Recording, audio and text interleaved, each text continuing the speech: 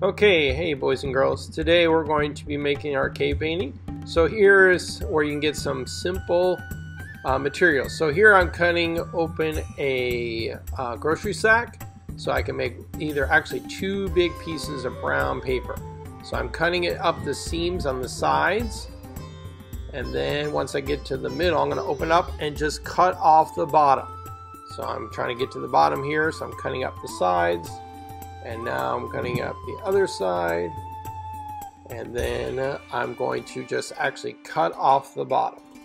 So here I am opening it up and cutting off the bottom. So once you have the bottom cut off, you'll have one big brown piece of paper. The only thing you'll have left to do is to take off the handle. So here I am going to take off the handle right now. So here's the handle on the bottom, taking it off. And now I have a nice big brown piece of paper.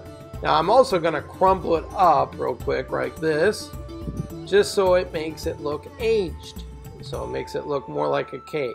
It has bumps and cracks and things like that. So now it looks more like a cave.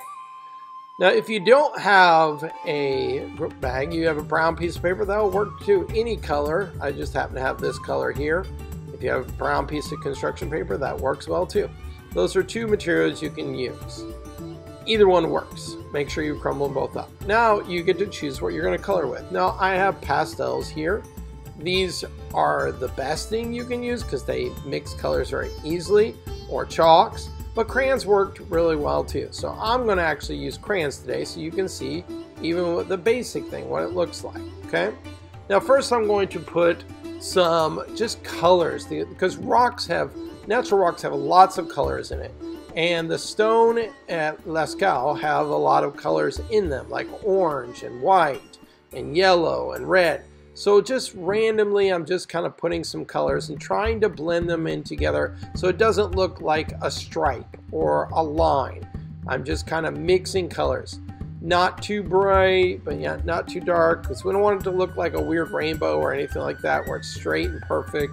We want it to look like rocks. So I use the cracks in the paper to kind of show me where I want to put it and the lines, and when I add the drawings it'll give me some more details of where I need to add more as well. So I may draw more shading as I go on, but today right now I'm just kind of starting with some color, spreading it out, trying to fill the whole page with some color, okay, because that's what the cave would really look like.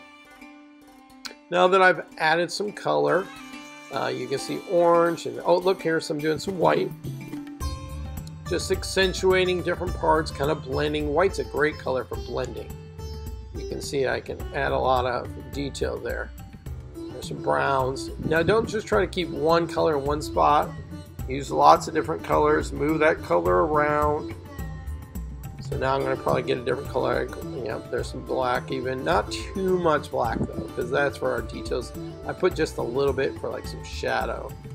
Out here I'm putting some get some red or maybe some orange, whatever color you think. Okay, there's no wrong way to do this. Okay, all right, now you want to choose an image to look at. Now I will have a slideshow or these files you can download to think of different ideas. These are just images to look at to decide what you're going to draw.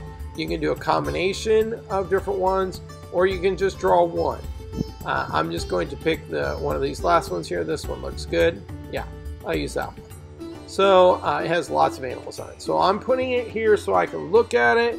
Now you can have your computer screen with some of the pictures on it that I have in the slideshow, so you have something to look at. You can pause the slideshow so you have something as a reference. I always like to draw from a reference. I don't like to make stuff up. So here I am doing my best drawing this first cow. Not the last cow, but the first cow. And so I'm drawing the best I can. Now, if you don't make it look exact, that is fine, because the cows all look different. They all have different shapes, and they're cave drawings. So they're realistic, but they're not super realistic, okay? So if you don't look exact, look, mine doesn't even look exact. It looks good, but it's not exact. So that's okay. So mine kind of looks like a big dog right now. Anyway, and then I'm going to color it in. I want it to stick out, so I'm going to color harder when I color it. and make it press harder on the crayon or the pastel or the chalk so it shows up a little bit more. See how hard I'm pushing? That white is really showing up. Okay? And I want to color in the whole thing. I can add some more colors as I go. White is a good color to start with because it's the lightest color. Depending on what animal you're drawing though too. So the lightest color is always the best one to start with. Now once I have the white, I'm going to add an accent color. That means a color just to blend with it. So it doesn't look just like a white cow. You want it to still look like the cave and that it's on the cave wall. Okay, so I'm going to mix some yellow in here with it in a second. Oh, I forgot to draw a leg. Let me draw this leg in real quick. There we go. And so, I'm going to add some spots for brown because the cow has some brown spots on it. Excuse me. And then now I'm adding the yellow. So here's some of the yellow mixed in. Maybe I'll add some orange too. Yeah, there's some orange. That's looking good. I like how it looks like it's part of the cave. I like how it looks. So now let's see. I'm going to draw some more other animals. Let's see. Let's draw maybe... Yeah, this one looks good. Let's draw a horse hiding here in the background. You can see at the top of the screen barely. Right above the cow. I'm drawing just the horse. Now in this picture they don't even show his legs, just like part of the horse. So he's red, and I'm going to mix in some brown there, make it a little darker, and then I'll mix in some white, and that'll make it look like the cave is mixing it. Okay, let's see. Let's put some more color around it, makes it like the cave still. Alright. Now I'm going to add a deer. Now I don't have to put it exactly in the same spot, so I'm going to move it down a little bit. Add some of the antlers. To draw antlers is kind of like a tree, the Y tree I've always taught you guys how to do. It's just like the letter Y. Add one Y, then add another Y, and it makes it look like antlers. Okay, then we can draw his tail and his legs. Does not have to be exact. Again, just doing our best. Colored in more than one color to make it look like a cave. Maybe make the legs a little longer there. Let's see. Add some black for detail, or the hooves. Yeah, I like that now. Alright, maybe some black on it too. Alright, now you can draw lots of different animals, not just deers. You can pick anyone. And remember, you don't have to draw from one picture. You can add a rhino, even though there's no rhino in this picture. Go back, get the other picture of the rhino, and add it in this one. Okay. There's more than one way. Alright, now I'm going to add a couple horses over here. I'm not going to draw the whole body. Maybe I'll make a horse and a cow. This one could be the horse, the black one, and then maybe I'll make the white one a cow. Yeah, they're like two buddies sitting there next to each other. So here's the cow, there's his horns, and then up here I'll make the horse's body coming down in this corner. Kind of separate them, but yet look like they're together. Add some color next to them. See, I even adding orange makes it look like it's part of the cave.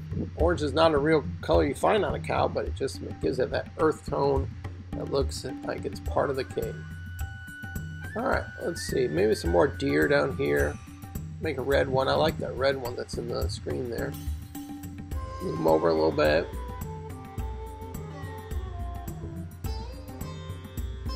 Yeah, there's some antlers. Yeah, now add another color to mix it in. That's looking good. Alright. Let's see.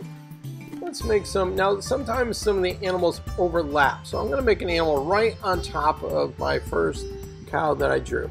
Now you're like, why is he on top of them? Well, they did different animals at different times, so they wouldn't just draw one animal and then, like, this whole painting wasn't drawn in one sitting. It was probably drawn multiple years by different artists kind of working together and making it. So now I'm going to move it up so you guys can see. So there's an animal down there. Now I'm going to put another one up here. I don't have one in this spot yet. Actually, you know what? Let's make a person instead of an animal. Let's make a hunter or something. And so I got a bow and an arrow, and he looks like he's going hunting. And let's make some symbols like he's shooting arrows maybe. And yeah, put some colors around him because I don't think I put enough color on this side of the cave. Make them stick out a little bit more. Sometimes color around an object is just as important as the object itself. So like adding color around it adds more action, more movement. And now at the top, you know what? Cave artists would sign their artwork by putting their handprint. I have a big empty spot over here, so I'm going to trace around my hand, even on top of my cowl. Trace around it with red or whatever color you decide. And then, yep, so now you can see the outline. And now I'm going to color in the negative space. We just learned about negative space in another assignment. And that just makes the middle part of our hand stick out. So we're going to color around the hand with some different colors like red and orange and yellow and brown and white, just like our cave pictures. And that'll be my signature for my artwork, and that's how you'll know it's mine. Because they didn't have names, or probably even they didn't have a language at that time. So this is how they would sign it. So this is where you'll have your sign. Now you can go anywhere on your picture. It doesn't have to be at the top. It could be wherever you have some empty space. Now if you want to do that first, that's fine too. There's no wrong way of doing this, okay? So now, as I put these colors in, this is the last final things. I might add some symbols or some more colors just to fill in some empty space. But this is how we are going to finish up our project today. Make sure you have some animals and some people maybe. You don't have to put a lot of people, just one please. And you have to have your handprint please. And that is our finished project for today, doing our cave art. So here it is. Let's take a look. And there it is. All right, guys. Hope you have fun. Enjoy the project. And you may submit it to me online with a video or a file. I can't wait to see it.